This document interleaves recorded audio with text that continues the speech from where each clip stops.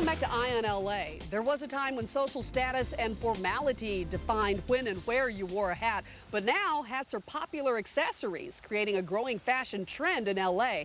So hats off to this local store known as the Hat Makers of Hollywood. It's definitely a very popular trend right now. I've seen it increase over the past, I'd say 5 years. I've seen a significant amount of people wearing more hats all the time. You know, it's really becoming quite a fashion statement, actually. Part of the appeal of putting on a hat is that it can make you feel like a different person, help play up your mood, or simply accessorize your outfit. Hats are very magical. They do something special to a person. They just change. It's got a very special attitude that it gives you. Mark Mejia, a master hatter by trade, first became captivated by hats when he was 8 years old. His neighborhood of Maywood, California served as a backdrop for a movie, and that experience left a lasting impression on him. I have a passion for hats. Decades later, in 1983, he found himself working under a well-known master hat maker, Eddie Barron. It was here at Barron's Hats in Burbank where Mark learned the intricate art of hat making.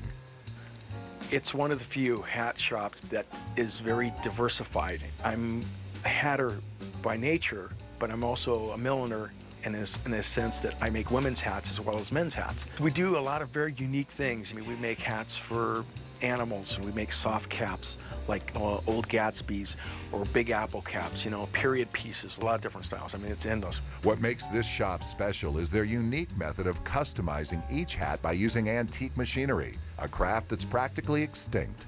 These machines are 80, 90 years old. We have been gathering these different types of specialized sewing machines and these hat blocking machines so we can have the best product possible. A lot of these machines are very specialized machines that have been brought from different parts of the country. They all have a very specific function that is necessary in the process of making the hats. Each machine has a specific way of perfecting the design of a hat to create very distinct looks.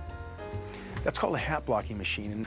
It pulls the brim and stretches it to the width that we want, depending on what product we're making, and it also dictates the hat size. There's a whole set of brass rings that dictate the head size, and that's the beginning process of how actually the hat's made.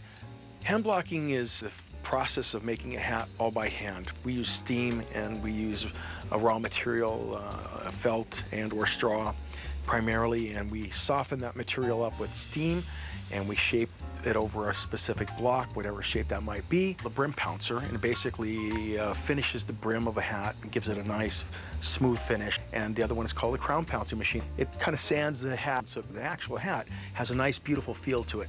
Whether your preference is a Panama, a bonnet, or a fedora, the common thread is Barron Hats has a hand in every hat.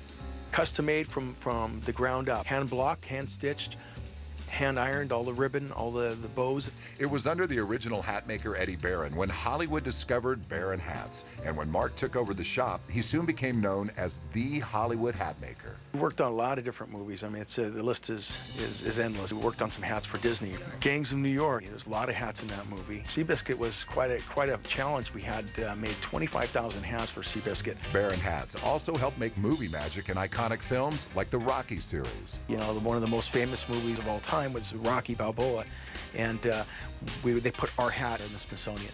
And films where the hat helped define the character. The Mask, that's one of the most popular movies. Wide brim yellow hat, you know, and the feather that went in there.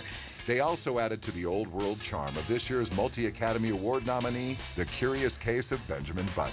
That's what all this hard work is for. I mean, we want to see them succeed. But for this Hollywood hat maker, handmade hats are not only for stars. Since the economic downturn, Mark has seen a resurgence of customers wanting to restore an old hat or, for the fashion forward, age a new one. We do refurbishing of hats that have been in dire need of some TLC. A lot of times we have for movies is we have to age the hat down so it looks like it's been worn for 100 years, creating something from nothing and then seeing it on the big screen, and then for the general public, you know, to see them walk out with a smile on their face, pretty magical.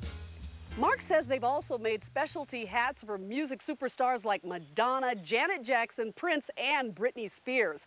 If you'd like a custom-made hat or for information, just go to the Eye on LA page at abc7.com and we will link you.